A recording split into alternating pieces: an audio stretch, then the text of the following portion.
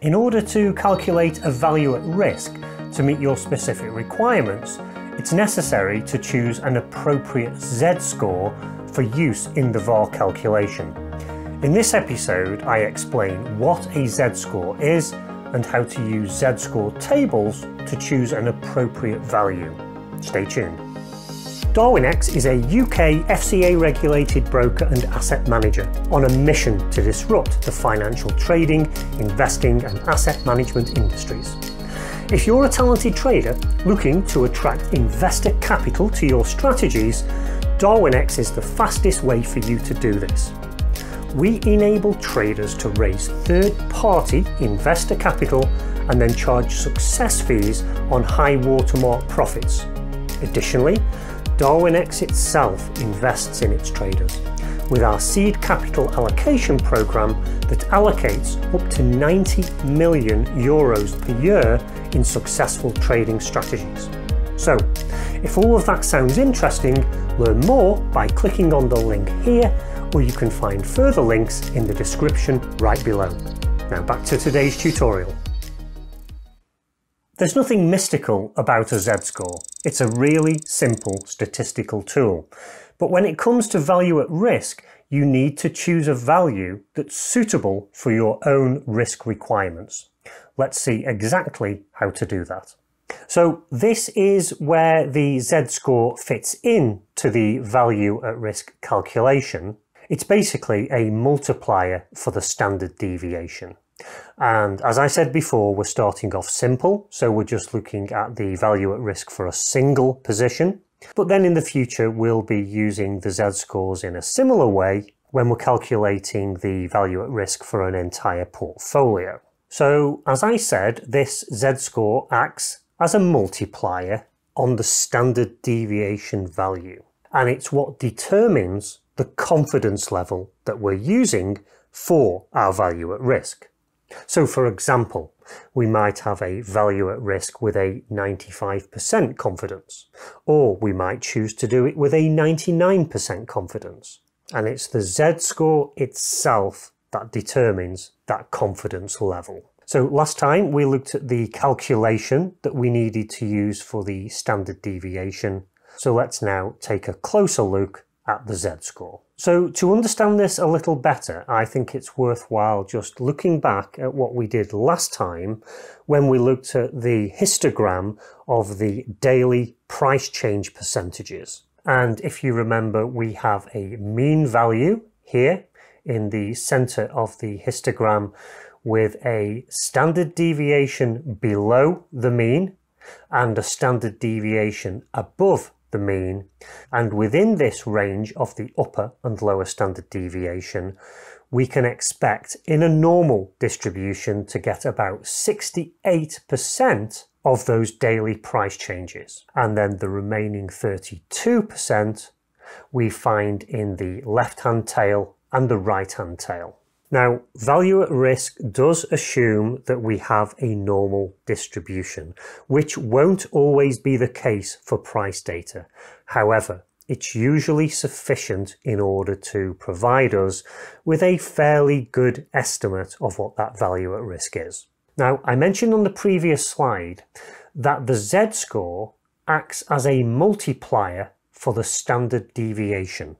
Let's see why that's the case. So the notation for Z-scores is such that the standard deviation below the mean, which you can see with this line here, is attributed a Z-score of -1. Equally, the standard deviation above the mean is attributed a Z-score of +1. And so by adjusting that Z-score means that we can effectively move this line either left or right in order to capture more data on the right and less on the left, or vice versa. And it's this adjustment of this line using the Z-score that allows us to get the confidence level that we require.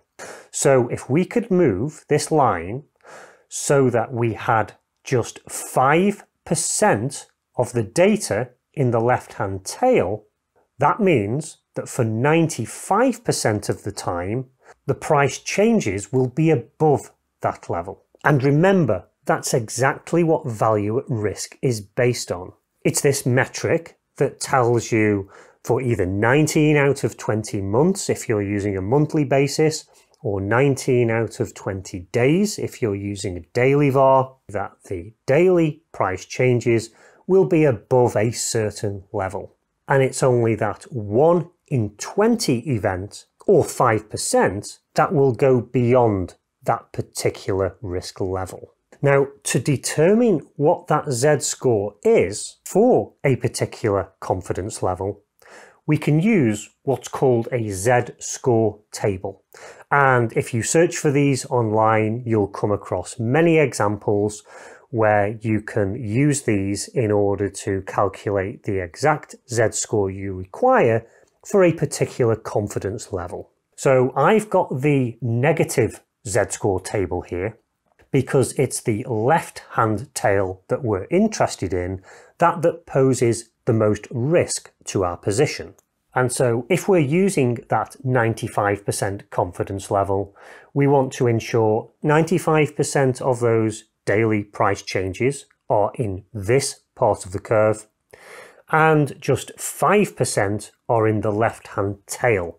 And this left-hand tail, of course, is the one that poses the most risk to our position, because these are the heavily negative daily returns. So 5% can be represented as 0.05. And so it's a case of using this Z-score table now to find the closest value to that, which is this one here.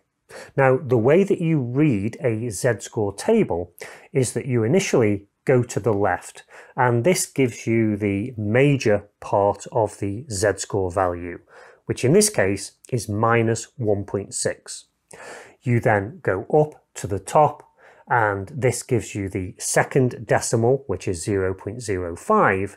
And so this tells us the Z-score we require in order to get 5% of the values in that tail is minus 1.65. And remember that that 1.65 is used as a multiplier against the standard deviation value that we've already calculated. So what does this mean now to our value at risk formula?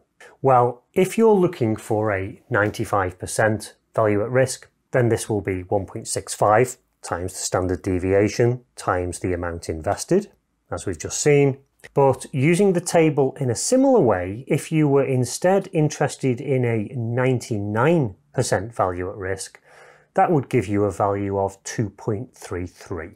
Now, the value that I will be using in my future examples and in the code examples will be for a 95% value at risk, which tends to be the more common, and so I'll be using a value of 1.65. Now, we have now two components of this formula. The only one we don't have is the amount invested. And as I said before, there's a slight adaptation we have to do here if you're trading on an account that uses lots instead of actual investment amounts. And so it's that adaptation, or that conversion of lots to the amount invested, that I'll be covering in the next episode. And as soon as we've done that, we're then in a position to be able to start coding this up in MQL5 to automatically calculate the value at risk for us. As always, thank you again for your time today. If you want to find out more about Darwinex and the services that we offer to traders just like you, you can click on the link right at the bottom of the screen here now. But now until next time, trade safe.